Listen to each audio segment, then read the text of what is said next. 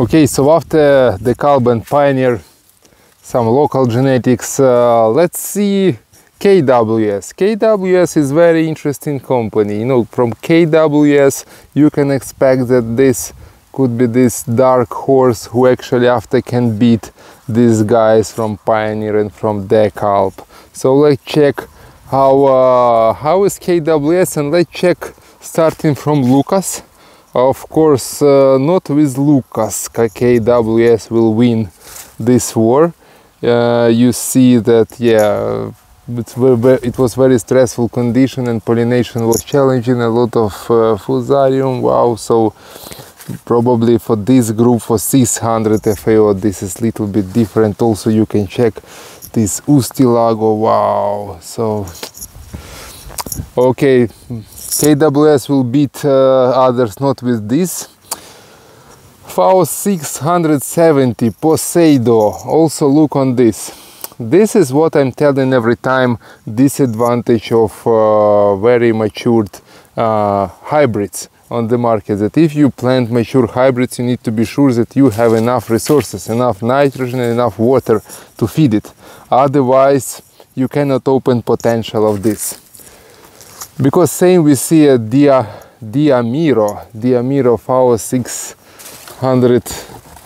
Also we can check pollination is good, is okay, but at the end actually it's moderate performance. This one is really small, so not for these results we have 600 FAO. Let's check next, Sevilio. Is it means that this hybrid was breeded in Sevilla? I don't know, but what we see here, I would say that also not so bad. Not so bad. We have here some fusarium, but hybrid is looking good, pollinated well. It was some stress, very good stand. Plants try to be green. Really, they try to keep moisture, so this one is not so bad. Salinero 560 FAO group. Not so promising. Very nice pollinated. You can see up to the top, but size of the ear is not the big. You can see how its stand lodging was here done, but it's not a problem for this hybrid. It's a problem for environment. Fasscinato 520. One is good. Second one is strange, so I really don't know this, but looking on this one, that would be wonderful performance. Very big ear. You see how it's in my hand, so this is quite true 10 metric ton yield here, but if everything would be like this, I would be lucky. We will check results after.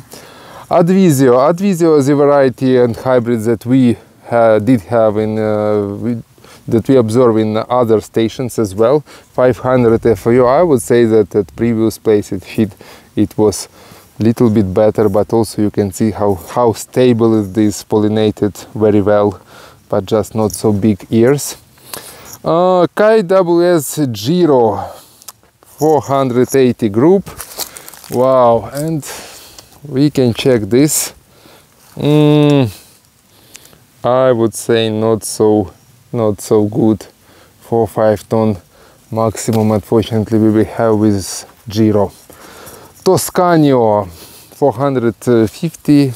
Is it have something similar with Syngenta Tuscany? I don't know, but not so bad. Well pollinated, much better than Giro, and yeah, better potential is also here. So let's check others. Incantino 450. Oh, look at this. We observe similar on Agrosava and on Souffle. This effect of maybe after it was so bad that silk was burned and was not pollinated. I don't know, but this looks really different, and you can check how the corn looks like right now. Donjuan, also this is our second observation of Donjuan. Small ears, not big yield, nothing to talk here, unfortunately. 440 FAO. We are going to the next one. Inteligens is little bit better. What we see here, nice pollinated ears, looking very good. So wow, some animals here, but okay, we are not scary. So intelligence is so-so, let's call it so-so. And KWS Kashmir. Kashmir is a hybrid that actually very promising, and KWS colleagues counting on this very much in this 400 group. I would say that in 400 group currently Pioneer is looking much more better than Kashmir. Maybe again this is a little bit extensive environment for KWS. Hypolito, I spoke to KWS guys today and they told that Hypolito actually is also very promising hybrid. Yeah, really, this one is promising, and I find few like this, crops like this. I check after many of this field of the plant, everything is like this. My God, Hypolito is not ready. Is not ready for Serbia, or at least for this condition. So please don't tell that this is good hybrid. Caitano is much better than Hypolito. Look, this pollinated, okay, looks promising. 390 group, why not to try? Why not to try? Oltenio, so I don't know what's happened with Oltenio there, because maybe really some wild animals were there, but how to harvest this corn, I don't know. A lot of would be on the field. So also this, you should consider that this kind of varieties, you shouldn't wait till 13% of moisture or even lower.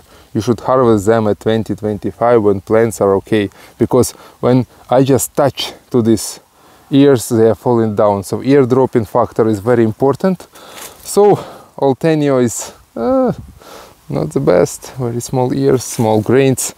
I don't know. Again, this is quite early maturity group, 330 to these conditions. I would say not enough, not enough. KWS Adonisio also look not perfect, but look how big as the ears, and ears actually much bigger, so Adonisio would be more reliable here in this condition. We observed Adonisio previously in sheet. You can check another our video. And our record holder in this group, actually no, this is 290, we had one more, Lauro is showing to us this size of cope for 290 FAO group. You have with this climate, you have this size of cope. You should understand that actually this is very good for this group, so it means it was not burned fully. And we have one fallen soldier here. Here is our one fallen soldier, KWS 2370. So we have numbers, we don't have names. FAO 270.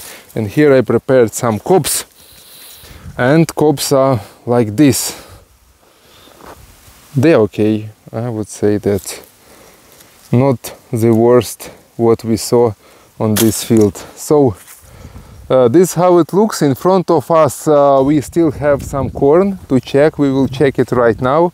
We see Zepa, we see Sadbao, and we have RVA. So more interesting videos to see in future, and this was KWS.